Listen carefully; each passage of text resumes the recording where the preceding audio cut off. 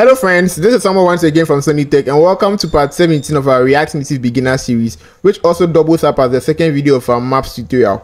Alright, so in this very one, I'll be walking you through how to add markers inside of your app, and also I'll be walking you through how to get the user's location using the marker we add inside of our app.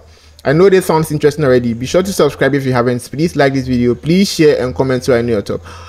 Okay, let's jump right in. So to add a marker inside of your app, we'd have to import marker from React Native.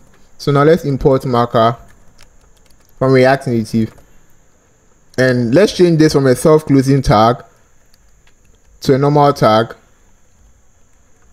Instead of this map view, we'll go ahead and import our marker, and the marker is a self-closing tag.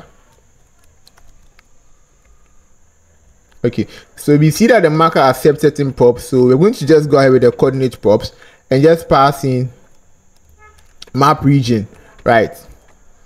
So I'm going to go ahead and add a button such that when we press on that button, it takes us to our location, or it pinpoints the user's location, or it sets the marker to that location, right? So now let's save this for now and see if the marker appears. Okay, so we see the marker appears here. So this is because of the coordinates we are passing, right? Okay, so let's go ahead and import or add a use effect. So the use effect is going to mount, or is going to check to see if what's happening to my typing today, and it's going to be with an empty dependency array. And let's call this function which will be creating. So let's call this function, say, use location, right? And up here we can define this function. So use location, user location, and it's going to be an asynchronous function, which is also going to be an arrow function.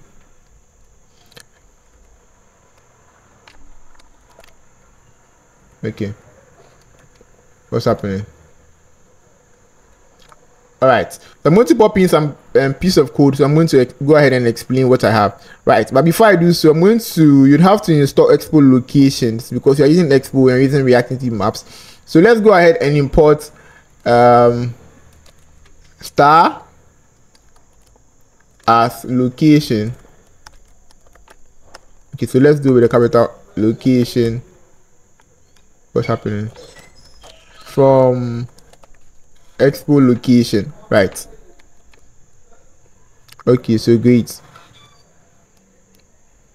All right, so I'm going to pop in this piece of code here, and I'll be explaining.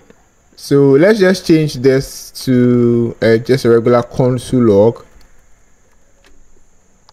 And let me just comment this piece of code out as well. All right, so there's first few lines is just checking to see if the user has allowed permissions for locations to be used, or his locations to be used. Once you're done with that, this piece of code is supposed to check and give high accuracy with regards to getting the exact or the precise location of the user. And once we are done with that, we set the map region to this. So the latitude delta and longitude delta is just the values of the latitude delta and the longitude delta is just for zoom values, right? It just helps with the accuracy of the maps, right? So great. So I'm going to call this function. So this function is going to actually mount every time. So let's go ahead and add the touchable opacity with an icon. So I'm going to also do that. So let's just add the touchable opacity from React Native. The touchable opacity. So I'm not using any AI, so no GitHub Copilot, right? So you see, before I'm yet to add my code, we get this from Expo. So let's just go ahead and just accept this, right? So this is from this. All right. So these are the changes I made in my project. So I went ahead and imported materials icon and added this icon such that when we press on this, so I did an on press, so it calls this user location, and always it does the check. So without you having to press, you can still fetch the user's location. So our marker isn't appearing now. Okay, so this is just basic styling here. Okay, so let me show you something you can actually add here. So when I remove this thing now, so you can actually add this prop. So follow user location, you can set that to true. There are lots of props. So let me just get rid of this.